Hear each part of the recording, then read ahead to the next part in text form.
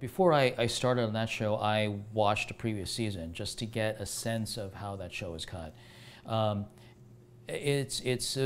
what, you know, if I were to do that, if I were to look at look at a show that I'm going to start working on, I would look not only at that format. So sometimes we do this first. A lot of shows have certain rules. You start with the title, and then you go to an establishing shot, and then you enter a scene, or you have to enter a scene.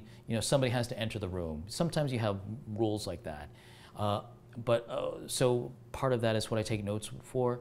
But one of the things that I really wanted to get a hold of, get a kind of grip on, was in Big Brother was tone, was how do they deal with things that are funny or things that are serious, and it is not too dissimilar from Survivor in a number of ways, but I think the biggest difference is the tone. Is that Survivor is a bit more serious, and a little more stony-faced when you deal with it, and Big Brother is a lot more.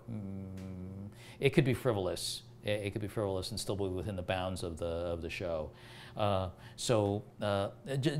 me, entering that show, that's one thing I just, okay, that this is how far they want to go and they're willing to go, and also recognize that the show itself, it's always been, with one exception, it's always been a summertime show.